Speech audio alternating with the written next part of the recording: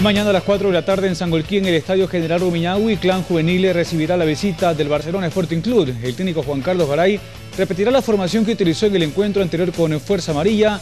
Se destacan varios elementos con mucha experiencia en el plantel de Sangolquí, entre ellos Narciso Mina, Luis Checa, Henry León, entre otros. Omar Andrade está a órdenes del técnico Juan Carlos Garay en Clan Juvenil para el encuentro de mañana frente a Barcelona. Los de Sangolquí quieren sumar su primera victoria en el campeonato. Sí, tenemos que recuperarnos, pensamos en eso, en obtener el primer triunfo en la Serie A. Un rival que no va a dejar de ser duro como todos los de esta categoría. Mantener el orden será importante para lograr el objetivo. Nosotros tenemos que ser inteligentes, proponer un partido en el cual tenemos que tener mesura en la parte de atrás, tener mucha paciencia y por ahí si hay un espacio aprovecharlo. El dispositivo de seguridad para este encuentro está listo. Tanto la apertura de puertas al estadio es a partir de la 1 de la tarde.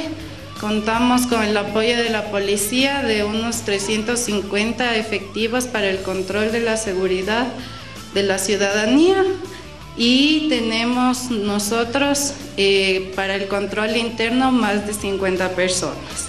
Jugadas 4 fechas, Clan Juvenil registra 2 empates y 2 derrotas. Diego Flores, Más Deportes.